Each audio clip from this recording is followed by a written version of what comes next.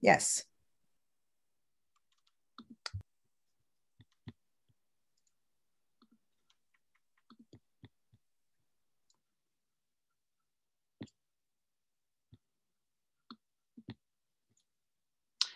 All right, so my project was predicting diseases in leaves using image classification. So using data sets of leaves infected with various diseases to use image classification to sort each of them in, according to which diseases they have. So the purpose of I wanted to give farmers a tool to deal with pests and Hunter, killing. Yeah. we're still seeing your title slide. Is that Oh, intended or?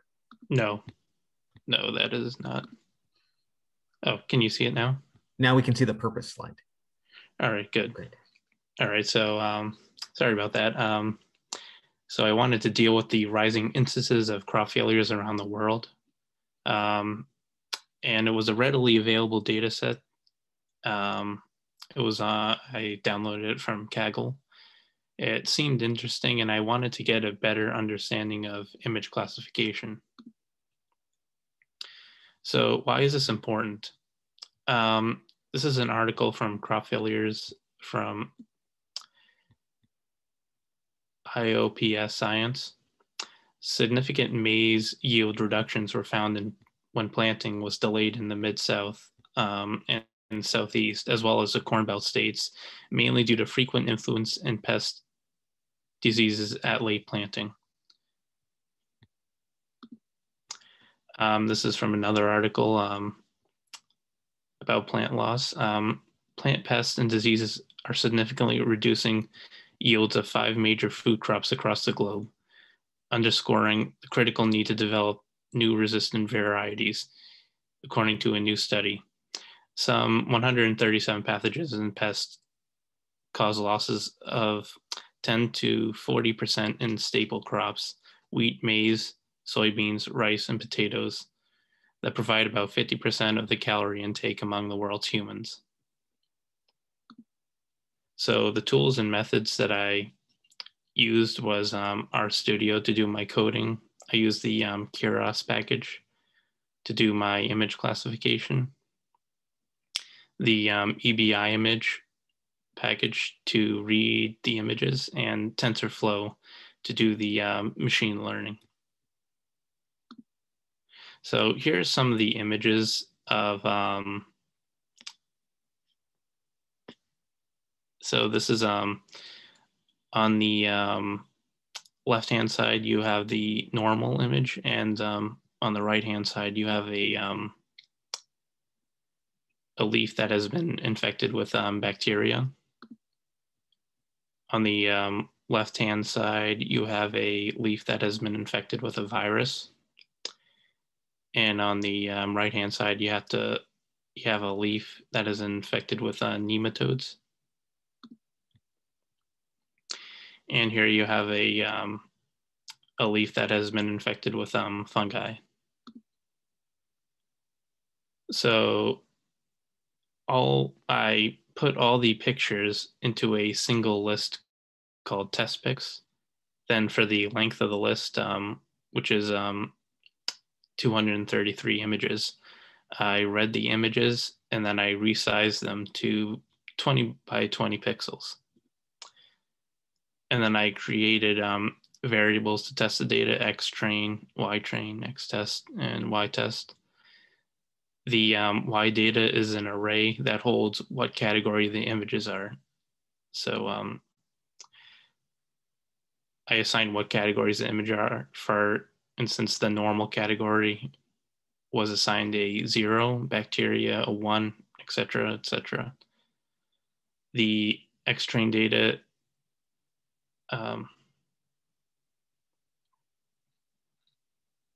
I put all the image data into a matrix called A. The images and their red values were fed into A, which were used in the model. And the model is a Keras sequential model. So this is a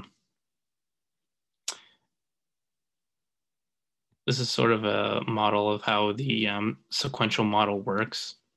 So a sequential model has a linear stack of layers. It has a single input and a single output, my images, and takes a series of layers and it makes a model out of it.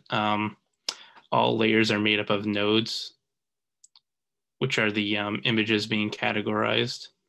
I'm using dense layers, meaning that all the nodes from the previous layer connect to all the other nodes of the current layer.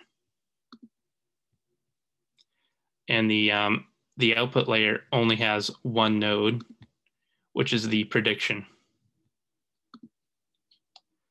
So it took me a lot of tries and experimenting with the model to get it to a high enough accuracy.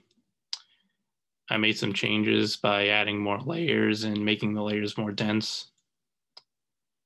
I also wanted to see what color was more accurate, because I said in the beginning that I use the red colors of the images. So I wanted to see which one was more accurate, the red, the blue, or the green.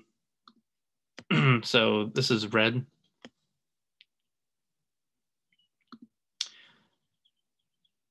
So the validation accuracy is 75%, which is it's okay, not groundbreaking. This is the accuracy for green. This was pretty shocking because I would have expected green to do a lot better, considering that most of the leaves are green. So I would assume that green would be a better color, and the validation accuracy you can see is only around 30%. So this is the result for blue. You can see from the graph that it has the highest accuracy out of all the colors. It's around 83%. This is pretty shocking considering that there didn't seem to be a lot of blue coloring with the images. Kind of weird. So to summarize, this is important because it can allow farmer to accurately diagnose what problem their plants are having. One thing moving forward is that I would like to get more images of leaves to better train the model, because 233 images is not a lot. I would also like to implement convolutional neural networks into this. And I have the ultimate goal of making an application so farmers can run this program on their phone, sort of just like take a picture of a leaf and it'll automatically diagnose what problem there is. So questions? Where did you get your data set from? Kaggle. I downloaded it from Kaggle. And did you just feed the images, the raw image files into the neural network? I took all the red values, and at first I took all the red values into so it only uses the values of one color of the image, not the actual just image. Okay, so how would you change that if you're going to change it, if you were to use convolutional neural networks? I'm not sure yet, which is why it's on my to-do list for things to do if I had more time. Okay, thank you. Any other questions, please?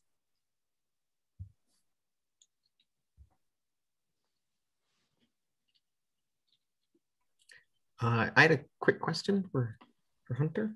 Yep. Were all the leaves in the data set the exact same family of tree or bush or something? No. Yeah, if we can go back to in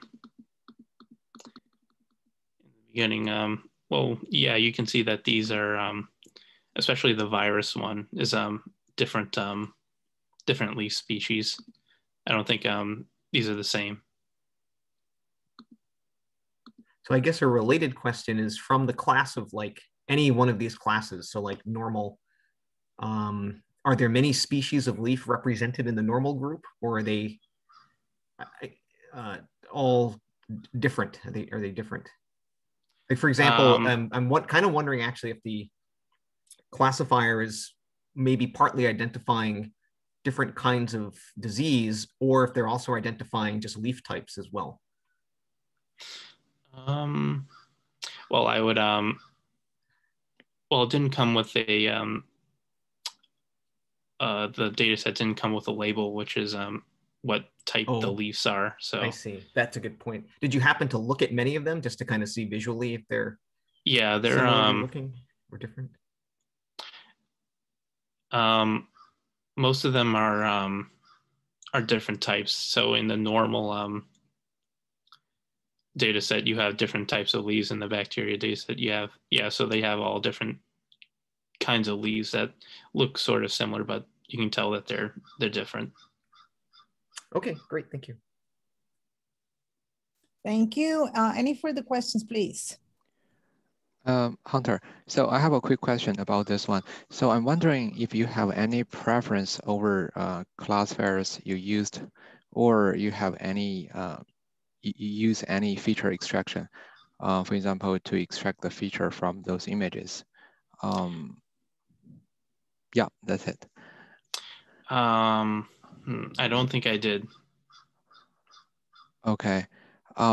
So do you think that will be useful? I believe you are now using the pixel value from the image as the input. Yes. Okay. Yes. Okay. And yeah, it should work because you have the image, I mean the leaf right in the center. So most of them are the necessary information you're gonna need. Yeah, that's why the result is good. But and maybe you can consider some other classifiers in the future. Yeah, I would definitely. Sure. I would definitely do that if I had more time. Yeah. Can I ask you to go over the leaf slides again? Yep. Yeah, this seems to be a very clean data set because the background is all uniform. The images are very they're very good, and are all of them in focus as the ones that you're showing? Yeah, all of them are in focus. Okay, thank you. Any other questions, please? If not, let's thank Hunter and invite our next